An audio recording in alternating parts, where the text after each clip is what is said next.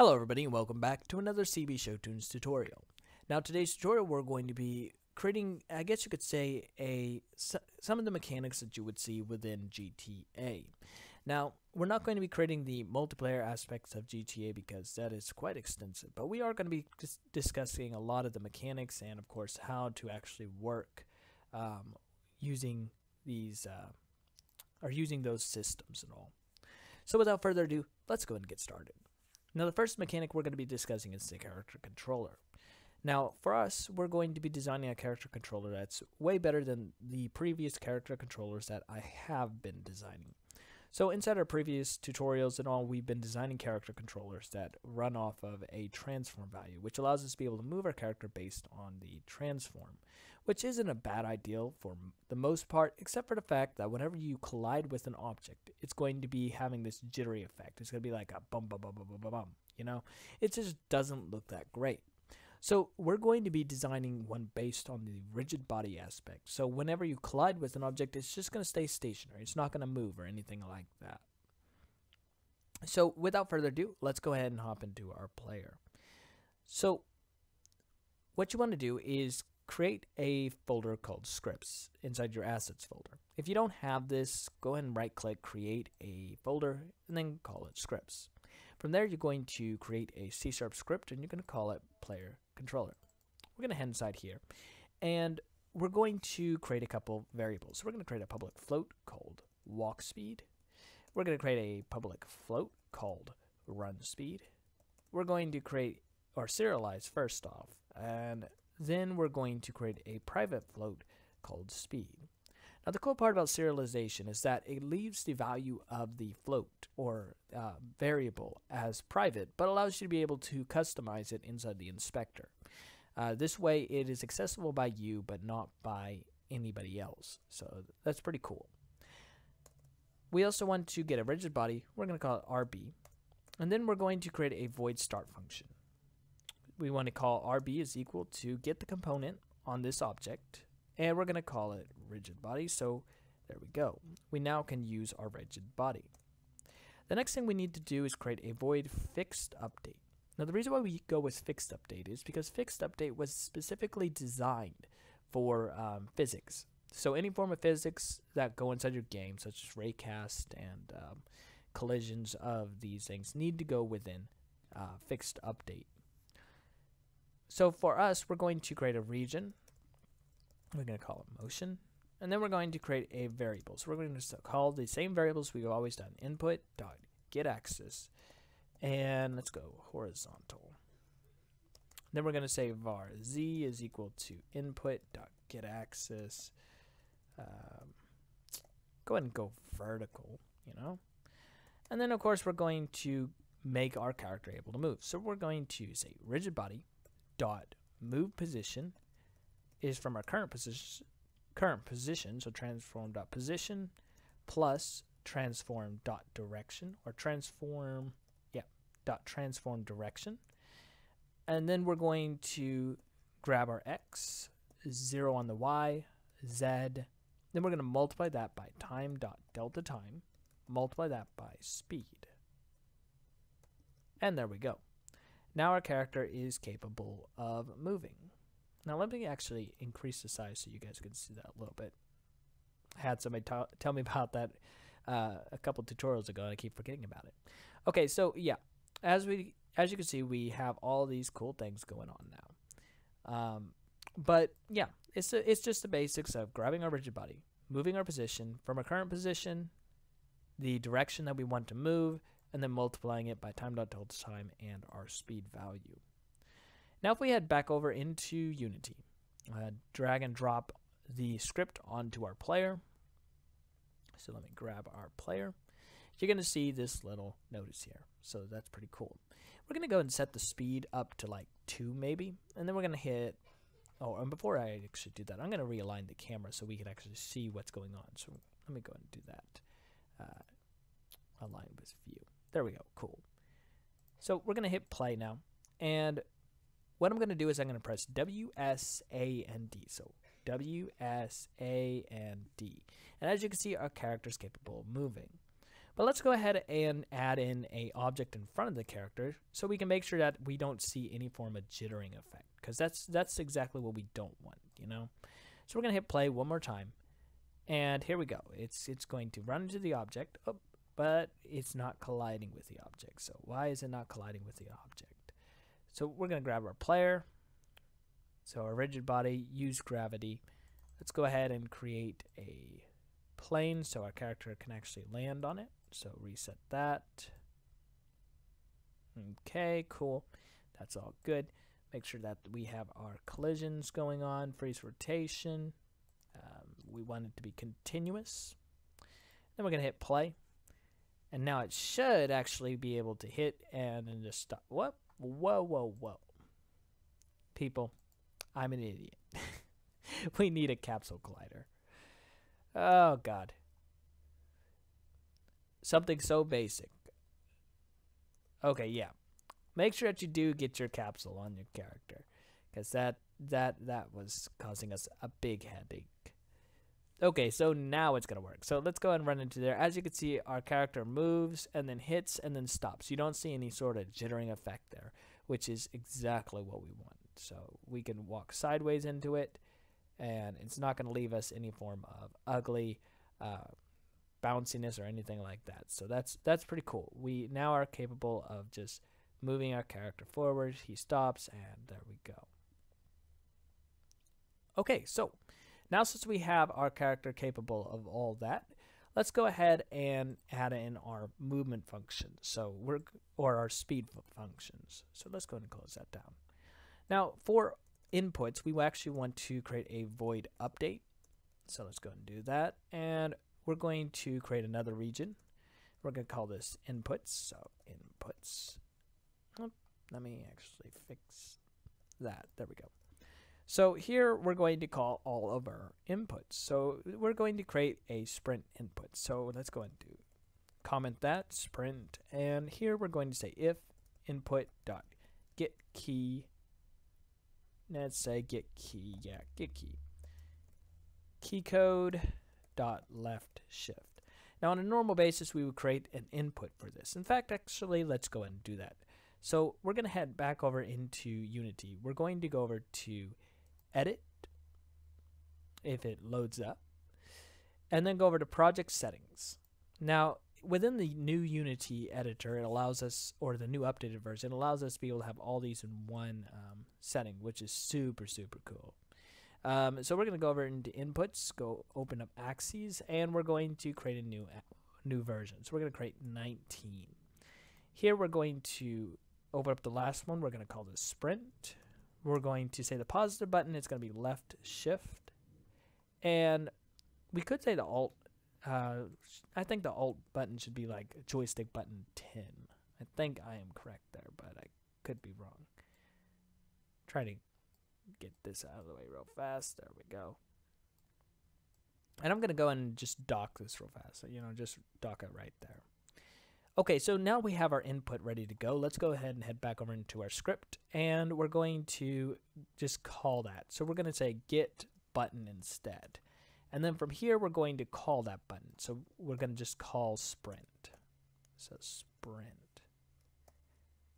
So whenever we press the sprint key, we're going to activate our jump. So we're going to say, oh, and we also want to say and. Let's say speed is not equal to run speed.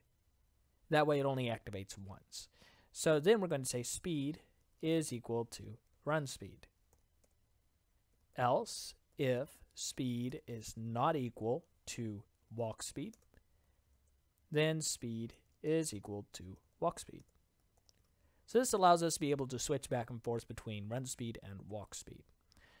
So let's go ahead and close that input down, and then we're going to head over into, where is it? There we go. And this time what we want to do is now adjust our speed values. So our walk speed, let's say, is 2, our run speed is 6, and then we're going to hit play. So what should happen here is that we're now going to be able to walk. You could see our speed value over here is 2. If I hold down shift, it's going to switch. And now for some reason it is switching back and forth, so we're actually going to fix that real fast. I think it was because I added in that extra input. So we're going to just erase that. And let's head back over here. We're going to hit play one more time. And we got to make sure that we keep an eye on this just to make sure that it's not actually adjusting too much. And as you can see, we're running. That's pretty good. If we walk now, we're walking. So that's awesome as well. And cool. So now we have everything working the way we want it to. All right, so we have our character able to move around in circles, move forward, move backwards, but we still haven't had our character capable of turning. Now, granted, we could turn our character using our player controller script, but I think that'd be way better to be able to move our character based on our camera. So to do that, we're actually going to wait for the next tutorial to set up our camera, and we're just going to work specifically on the character motion right now. So the last thing we're going to be covering within this specific tutorial is the jump input. So for our jump, we're going to create a new void. So let's go ahead and create a region below our fixed update. And we're going to call these completed functions. So completed functions. This way we can keep all of our functions organized and separated. From here, we're going to create a void jump. So here inside this jump, we want to actually create an int called, or actually more like a float, and we're going to call this force, and then from there we're going to simply plug in the values that we need. So we're going to say, okay, so rb.addForce, we're going to say transform.up, multiply that by force, and then we're going to say force mode dot, in fact, actually, we could go and create a force mode here. So force mode type. There we go. And then we'll just plug in the value of type, and there we go. So I'm going to create a public, or actually before that, we're going to create a header. So let's go and do that. We're going to call this jump settings. Settings. And go ahead and create a header up here. Going to call that speed settings. Let's go ahead and erase this serialized field as well. We don't need that anymore. And inside or underneath this jump settings, we're going to create a public float called jump force. And we're going to create a public force mode, call it force type. Then we're going to go underneath our inputs, and we're going to go and comment, say jump. We're going to say if input.get button. And Unity automatically comes with a jump input, so you just have to put in jump. And let's go ahead and call jump. So we're going to go here. We're going to add in our force, so jump force. And of course, we want to add in our type, so what did I call it? Force type. Yeah, force type. And there we go. But the problem with this is that we're going to continuously be jumping up, which is not something we actually want to do. So what we need to do here is we're going to grab a, I guess you could call, we need to create a boolean. So we're going to create a bool called isFalling. So isFalling is going to determine whether or not we're falling or not. So we want to check that. So we're going to say and not is falling. Then we're going to create a new region underneath our completed function region. Now here we're going to call this collision and triggers. So on void on collision stay, we're going to say if not is falling, or if is falling, then is falling is equal to false. That way we reset it once we land. Okay, cool. I think that works. So let's head back over into Unity. And it's going to update our script. So let me go ahead and do that. I'm going to go ahead and start closing down some of these tabs here as well, so that way I can see. So there we go. Let's go ahead and close that, close that. All right, so as you can see, we now have our speed variable that disappeared, but we still have our walk speed and run speed. We have, let's actually change that down to 4, by the way. We also have our jump settings, so jump force, let's change that up to like 5. We have our force type, and you could change it to any one of those. We're going to change it to impulse. And then we're going to hit play. So here we go. We're going to go and test this out and see what goes on. So we're going to hit jump. As you can see, our character shoots up into the sky. He's way up there. Let's change it down to 2. Let's check it out. Okay, he's still going super high. Let's change that to 1. Oh, that's the reason why. So inside our script, we forgot to say that he is jumping. So let's head over into our jump function. So void jump. We're going to say is falling is equal to true. Yeah, that would have been advisable. Otherwise, we would have just kept jumping. Probably what happened the first time. Okay, so it's going to load up again. We're going to hit play one more time. One more time. I promise. I promise, guys. Here we go. We're going to hop. All right, our character's capable of hopping. There we go. He's not overly hopping again and again and again. Let's go to 2. There we go. Now our character is capable of jumping any direction. So that's good. All right, so that's all we're going to be doing for this tutorial. Since we got our character capable of moving around, being able to move forward, sideways, back, running, and of course being able to hop.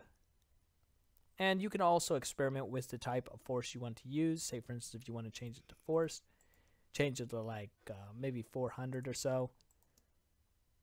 Or not. You maybe change it to like 300 maybe? Bye-bye. You'll figure it out. Just experiment, find out which ones works best for your character, which one you like best, and of course, just design it the way that you want it to be. All right, hope you guys enjoyed this tutorial. If you did, make sure to leave a like, subscribe, check out some other videos. If you have any questions, make sure to leave those in the comment section below. I'll be happy to get those as soon as possible. And of course, if you are, of course, waiting for the camera tutorial for this specific video, make sure that you wait for next week, I think. I've been pretty busy, but I'm going to try to get that out as soon as possible as well. All right, I'll see you guys next time.